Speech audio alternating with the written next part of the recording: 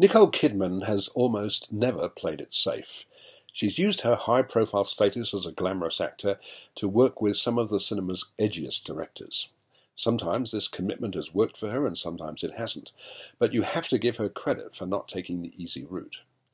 Destroyer is the most extreme example of her willingness to immerse herself in a transformative role, and she gives a remarkable performance in what is, unfortunately, a not quite so remarkable movie.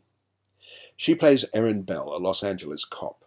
Her story is told in two time frames: the present, in which she's an alcoholic, tired, burnt-out wreck, dressed in shabby clothes and clearly despised and barely tolerated by her colleagues on the force. We also see her 17 years earlier, when she was ambitious, attractive and focused. What happened to change her so radically is the theme of Karyn Kusama's narratively muddled thriller. In the present, Erin is there at a murder scene.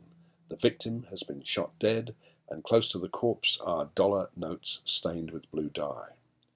To the other cops who really don't want her around, Erin mutters that Silas is back.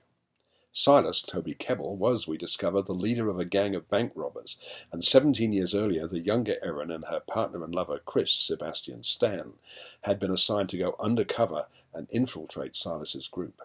Something clearly went badly wrong back then, and in the present Erin is determined to track Silas down. To do this, she goes down some very mean streets and meets some very nasty characters, but she appears willing to do anything to find the elusive Silas.